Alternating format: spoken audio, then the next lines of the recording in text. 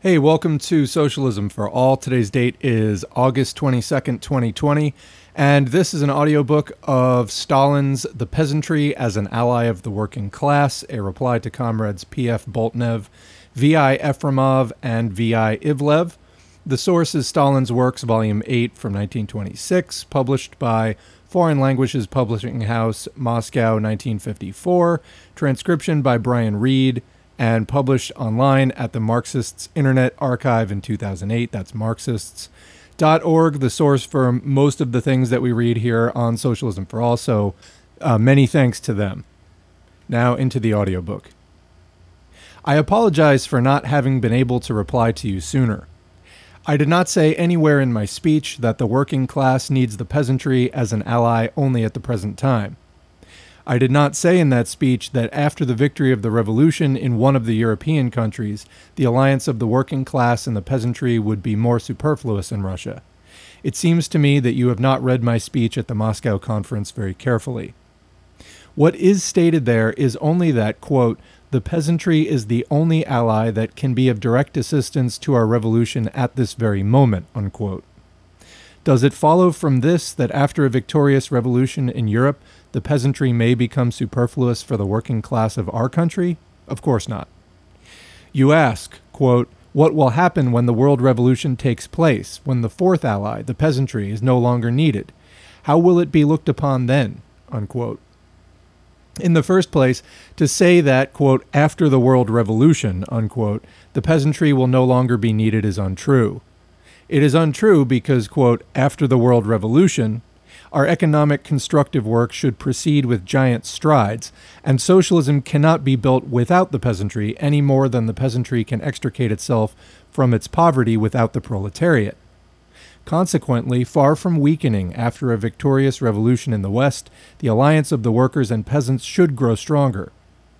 Secondly, quote, after the world revolution, when our constructive work is intensified 100-fold, the trend will be for the workers and peasants to disappear as two entirely different economic groups, to be converted into working people of the land and of the factories, that is, to become equal in economic status. And what does that mean?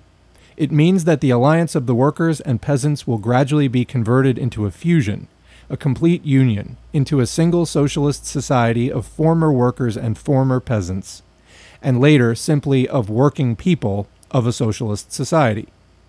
That is our view as regards the peasantry, quote, after the victory of the world revolution. The matter at issue in my speech was not how our party would look upon the peasantry in the future, but which of the four allies of the working class is its most direct ally and immediate assistant at the present moment, at the present juncture, when the capitalists in the West are to some extent beginning to recuperate. Why did I present the question in my speech precisely in this light? Because there are people in our party who, out of stupidity and folly, believe that the peasantry is not our ally. Whether it is a good or a bad thing that there are such people in our party is another matter, but the fact remains that there are. It was against such people that my speech was leveled, and I therefore pointed out that at the present juncture the peasantry is the most direct ally of the working class, and that those who sow distrust toward the peasantry may, without themselves realizing it, wreck the cause of our revolution. That is to say, they may wreck both the cause of the workers and the cause of the peasants. That is what I was talking about. It seems to me that you are somewhat offended at my calling the peasantry a not very firm ally, an ally not as reliable as the proletariat of the capitalistically developed countries. I see that you have taken offense at this, but am I not right? Must I not tell the truth bluntly? Is it not true that at the time of the Kolchak and Denikin invasions, the peasantry quite often vacillated, siding here with the workers and then with the generals? And were there not plenty of peasant volunteers in Denikin's and Kolchak's armies? I am not blaming the peasants because their vacillations are due to their inadequate political understanding. But since I am a communist, I must tell the truth bluntly. That is what Lenin taught us.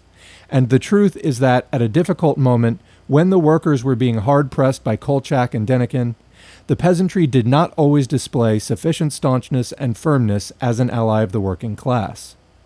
Does this mean that we may wash our hands of the peasantry, as certain unwise comrades are doing now, who do not consider it an ally of the proletariat at all.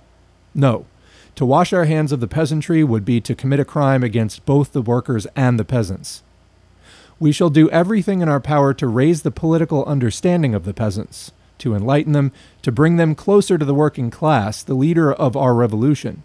And we shall see to it that the peasantry becomes the ever firmer and ever more reliable ally of the proletariat in our country. And when the revolution breaks out in the West, the peasantry will become thoroughly firm and one of the most loyal allies of the working class in our country.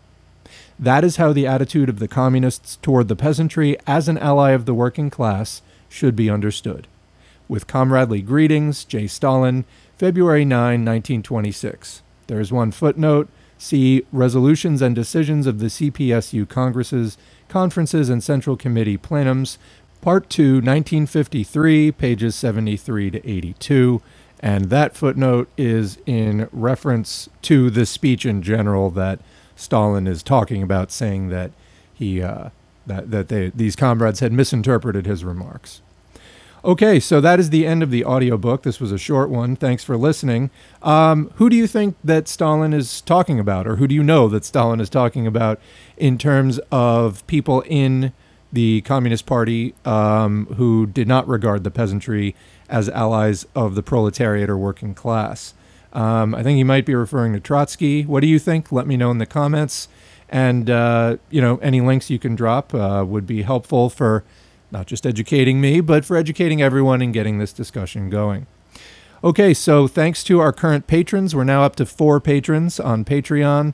Their names are on the screen. We appreciate that a lot. You can support us for as little as $1 or $2 a month, all the way up to more than $100 a month if you so choose. The more support we get, all of it's very encouraging, but the more support that we get, the more time that I can devote to this. Running S4A does take a significant amount of time away from other things. The more support I get, the more time I can do it. I'd love to do this full time. I just can't afford to right now. Also, you can find us at facebook.com/socialismforall. Be sure to like, subscribe, share, and comment on this video. All of that helps to boost this channel and to get more people to see it. All right, thanks very much, and we'll catch you next time.